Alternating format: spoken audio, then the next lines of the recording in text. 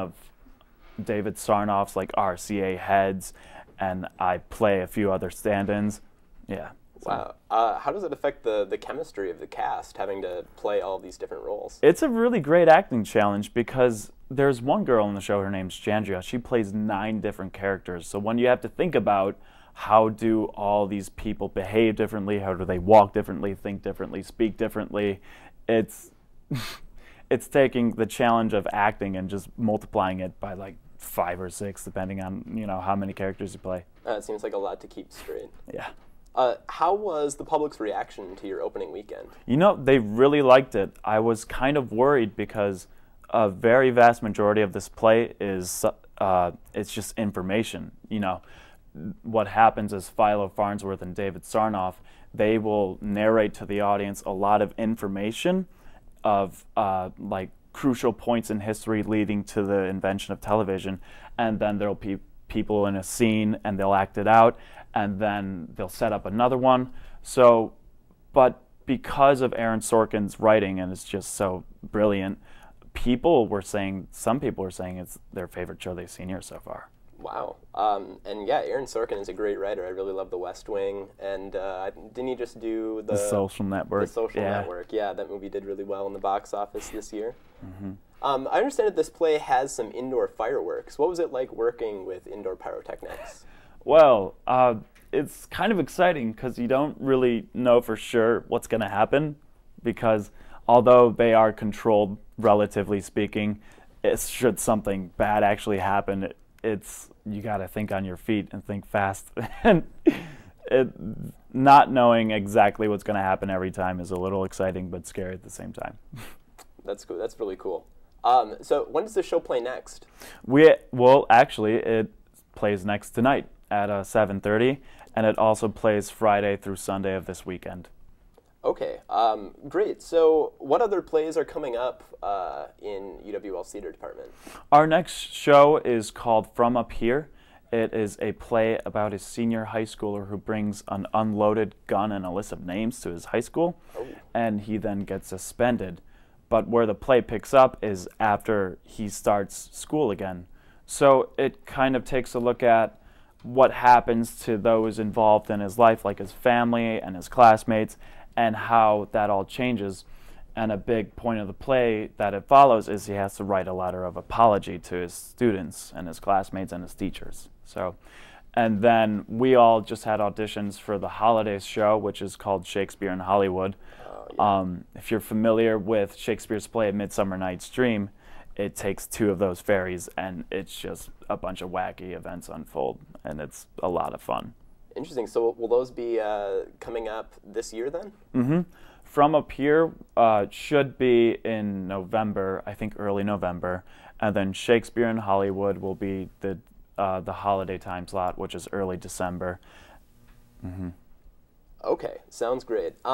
So are there any specific acting challenges that you think that you may encounter playing all of these different roles throughout the year? Say you are in the play about the school shooting versus the fairy tale type play of Midsummer's Night Dream. Well, a lot of these plays have very different acting styles, whereas if you look at the Farnsworth Invention, which we're doing right now, it's very kind of a stylized realism, because although we're acting based off of real people, we have to, you know, there's certain concepts that we have to ignore. Like, we have to ignore that there's this man on stage talking this entire time. We have to ignore him.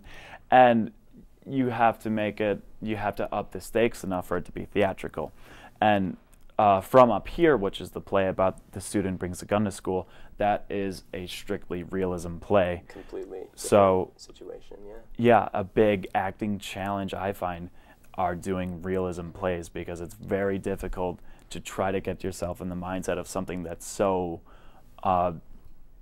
similar to yourself. Oh, well, that's great. I'm going to have to cut you off here, but we're going to have to continue talking about this later. Right now, we're going to have to take a look at some of the perfect pets that need to be adopted at La Crosse's Humane Society.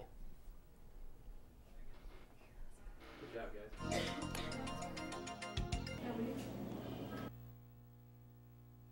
So first up today on Perfect Pets, we have 2 brothers, Copper and Carter.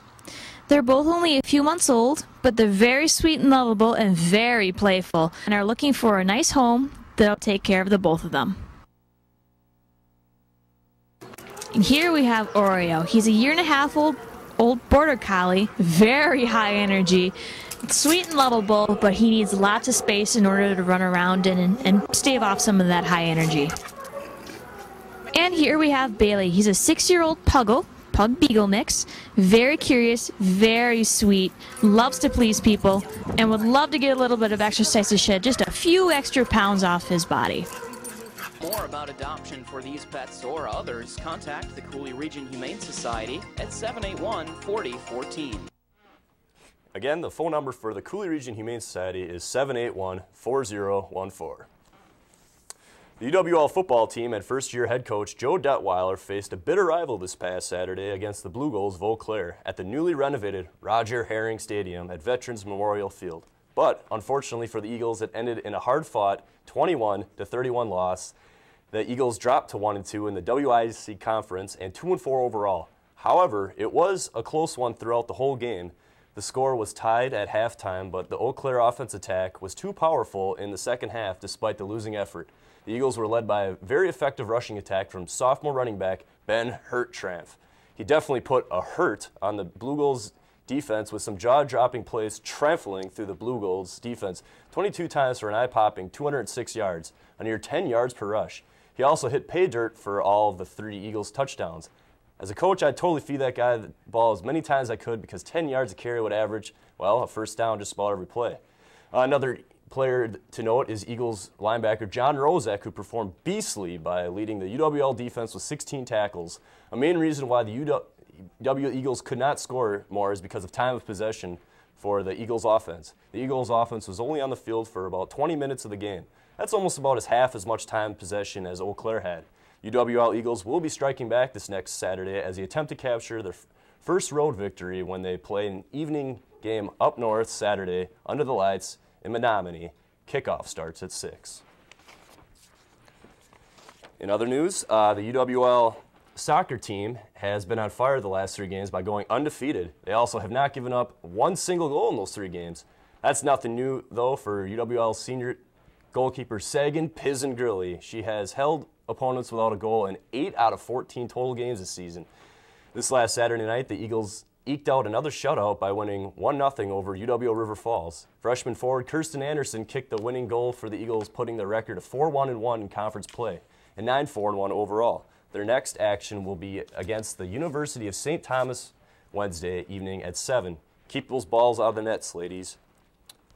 In cross-country news, the Eagles are ranked number 16th in the NCAA Division III polls. Last Saturday, the UWL Eagles finished first overall at the annual Jim Drews Invitational at Maple Grove Golf Course. UWL's top finisher in the race was junior Mark Poonzenberger. He finished with an 8th place for the Eagles on the grueling 8,000-meter course. Other Eagles runners were junior Josh Call on 18th, freshman Nate Ruthier in 23rd, sophomore Jacob Peterson in 25th, and another sophomore, Carlton Foster, finished in 27th. The men's cross-country team hits the road to Luther in Iowa tomorrow. Race starts tomorrow evening at 5. Good luck, guys, and keep UWL the dominating sports force it has always been known for. And that's all for sports. UWL keeps doing good. Hopefully the football team will do something this weekend. I know there's a Packer game going on against a bitter rival. We usually beat Minnesota in the Dome with Rodgers, so hopefully that will all work out. So. Right, absolutely. Okay, well, thanks for watching WMCM's Week in Review this week. Make sure to join us next week, Thursday at 4:30, right here on Campus Channel 6, Charter Channel 96, and Digital Cable Channel 989. Thanks.